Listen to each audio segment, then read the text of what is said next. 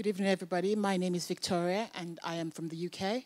I run a production company called Polka Dot Factory, which is based in Edinburgh in Scotland. So I started off life as a lawyer because I've always been interested in criminal justice and fighting for the underdogs. But whilst I was working as a lawyer in the criminal justice system in the UK, I realized that justice was not always just, and I wasn't really able to champion people that I wanted to champion. So I became a journalist because I also thought that as a journalist, I'll be able to tell the truth. But I then also realized that because of the pressures of advertising income, journalists did not always have the freedom to tell the truth. So by becoming a producer, I felt it was my own way of being independent and being able to champion the underdogs and give a voice to the voiceless. So the clip that you're going to see is from a film that I'm currently working on as a producer and director. And it's about how hip-hop gave a voice to the voiceless in France and made France the largest market for hip-hop outside America, but also in the process became an enemy of the state. It is a creative documentary and we're still in production. So what you're going to see is an internal teaser. It's about 2 minutes long, but it uses a lot of archive footage. So it's a low resolution version and it also still has a lot of time codes.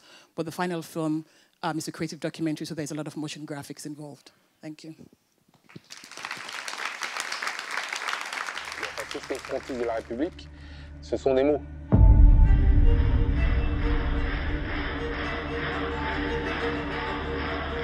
Ne crains pas la diversité.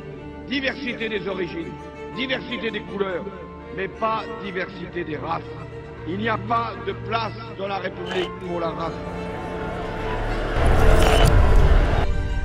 Je veux simplement que qu'on mène une politique culturelle identitaire et par conséquent que les médias publics promeuvent la musique française ou occidentale, pas la musique nègre. Il y a une obscénité latente.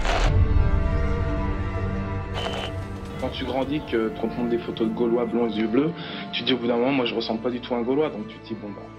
C'est-à-dire que tous les gens qui se posent plus ou moins cette question, bah, ces gens-là, bah, ils se réunissent tous et puis ils forment une culture. Né, guadeloupéen d'origine mais né près de Paris, roi de la nation zoulou en France, et c'est à lui que l'on doit l'introduction dans notre pays du hip-hop. Voir un noir qui présente une émission de télévision à la télévision française, heure de grande écoute, c'était impossible. Le ministère de l'Intérieur a décidé de poursuivre le groupe de rap de Sarcelles, ministère amer, en cause leurs chansons considérées comme des appels au meurtre. Que les rappeurs ne sont des jeunes racailles, des gens dangereux. Clichy-sous-Bois a donc vécu de nouvelles heures de violence hier soir au lendemain de la mort de 2 adolescents qui tentaient d'échapper à la police.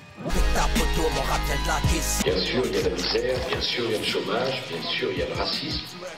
Ne peut excuser une violence gratuite, une violence aveugle comme celle que vous avez connue hier. Toutes les révoltes en fait, qui ont été menées par des non-blancs sont considérées comme des émeutes, comme des attentats. En France, tous ceux qui sont en bas et qui ne sont pas bourgeois ont vos chapitres grâce au hip-hop. Et on ne veut pas les entendre.